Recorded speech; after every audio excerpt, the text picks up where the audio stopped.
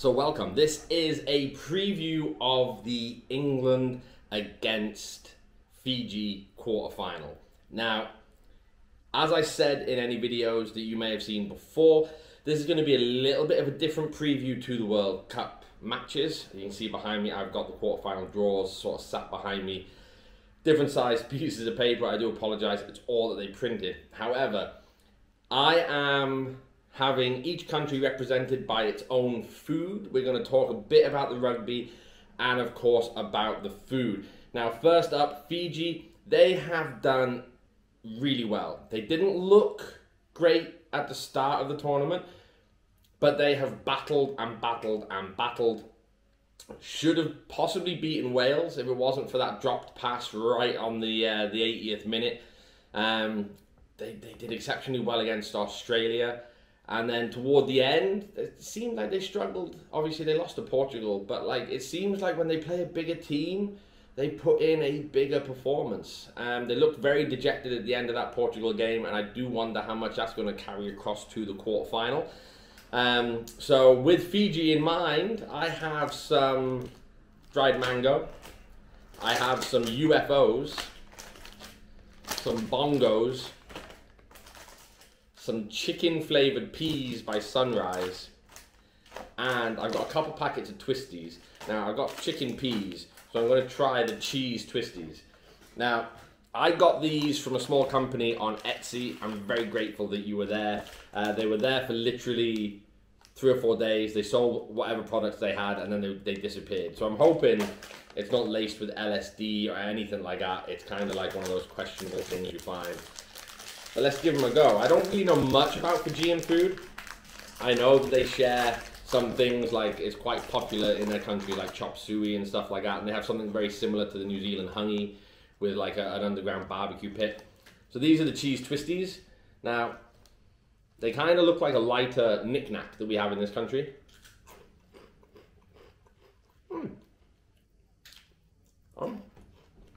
Super crispy, but not like hard, you know, they kind of crumble once you bite into it. Not a very intrusive cheese flavor. It's very subtle. Unlike the Fijian forwards, subtle is not their forte. Like, they let you know that they're there right from the get-go. These are a little bit more like a, if you don't mind, we're here. Whereas I don't think England are going to have that luxury in the quarterfinal. I think Fiji, as long as they're not too drained from their matches, I do feel that they're going to create quite an impact with their forwards. But again, a bit of broken play between England and Fiji, and their backs are, you know, they're exceptional with broken play. So these are the chicken peas. So,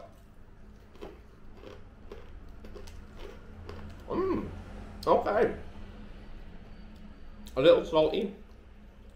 They're dry, like, I think if you had a whole bag of those, your mouth would go like Jim Carrey in Me, Myself and Irene, where his fucking lips just disappear. Well, super tasty. Again, not overly intrusive. I was expecting, I don't know, I was kind of expecting something maybe a bit more punchy in flavour. So these are the bongos. So these are baked, not fried. Cheese flavour again. You like your cheese and chicken, eh?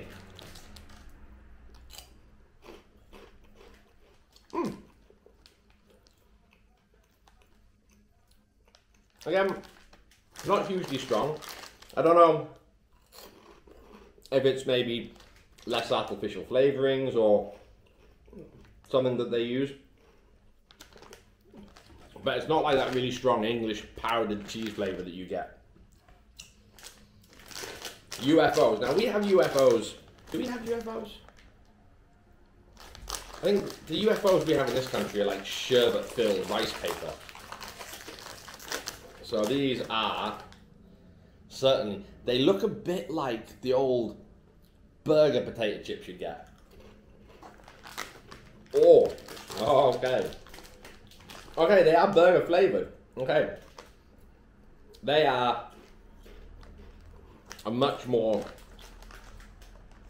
valid dish towards what I think Fiji are going to bring to their game. It's punchy, it's powerful.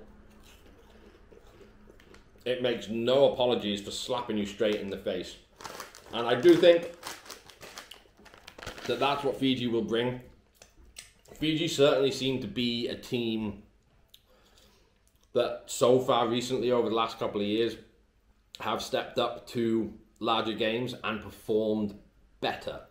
Seems like when they're not having a big team in front of them, they can maybe go off the boil a little bit.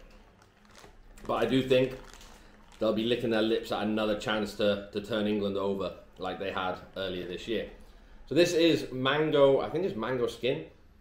I don't know what the coating is.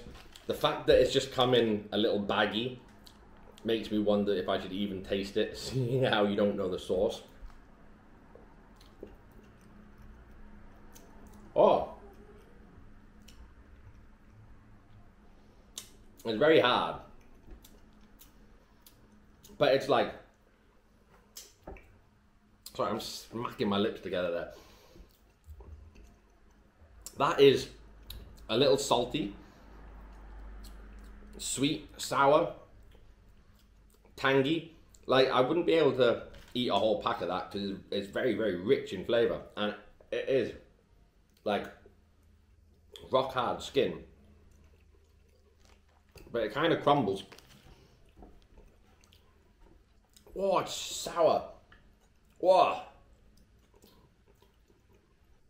I actually really like that. I don't know if it's sweet, don't know if it's sour, don't know if it's a bit of everything. I do think that's kind of what possibly Fiji are going to bring to this game. Like, England played them recently, didn't do very well against them, and ultimately they know each other a little better for that. But I don't know, I just feel that maybe this is a good side of the draw for Fiji to be on to realistically get to a semi-final. I do see them giving England a lot of trouble. And on that note, we're going to go on to the English snacks. So, for any of my fans that are watching, or people that are tuning in for the first time, first of all, hit that like and subscribe button. It really does help me an awful lot to be able to create this kind of stuff for you. And let me know what you think of it, because normally it is just food and food markets. However, this time, obviously, it is rugby based, and I wanted to incorporate some food into that because it is basically a food channel. So for anyone that doesn't know, this is a Scotch egg. Now, this is made with a quail's egg because I have a lot to eat and it's a little smaller. Now, not to be mistaken, some people think that a Scotch egg comes from Scotland, which isn't the case. It was invented in Whitby in the northeast of England. And years ago, like when it was first invented, it didn't have sausage meat. So this is basically a hard-boiled egg wrapped in sausage meat, breaded and deep fried. And they are delicious with a bit of mustard. You get small ones you just pop in your mouth on the go. You can get other ones that have like black pudding and pickled egg inside, which is called a Manchester egg. But the traditional Scotch that was invented in Whitby originally didn't even have sausage meat. It was an egg that was wrapped around or wrapped inside a fish paste, and then it was breadcrumbed. So obviously no fish left in this one, but you can get smoked haddock once. I've seen it. I've done it myself at work as well. But I love a Scotch egg. And these are from the Ginger Pig in Borough Market, so I have high, high hopes.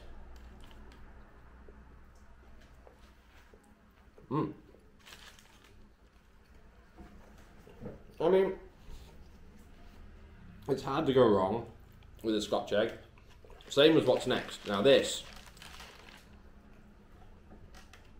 I mean, in relation to my head, that is a big wedge of sausage roll. Now,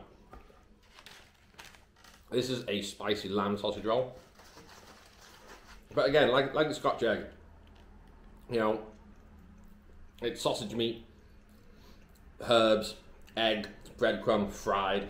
Sausage roll, it's meat, spices, pastry, roasted. Like, for the most part, it's dependable. Kind of like England. For the most part, they're dependable. They can be consistent. You would expect England at most World Cups to be semi-finalists. I mean, they knocked out, was it New Zealand in the semi-finals back in 2019? And I mean, they'd just run through New Zealand had just run through the Irish and then obviously got turned over by England. Didn't really do too well in the final, but I mean that South African team had like a point to prove. You know, they were very much not given a chance from almost from the start. Now this I'm looking forward to. Again, from the ginger pig. Oh my god. Look at the heft of that in there.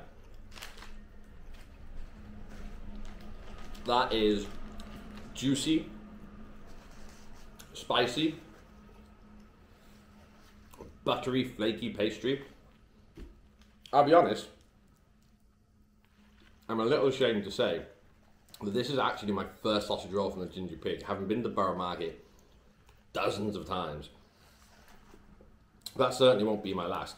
But as you can see, taking a bite of that, to go back into these like analogies of food in relation to England and rugby in general, when you take a bite of that, it kind of goes a little bit everywhere.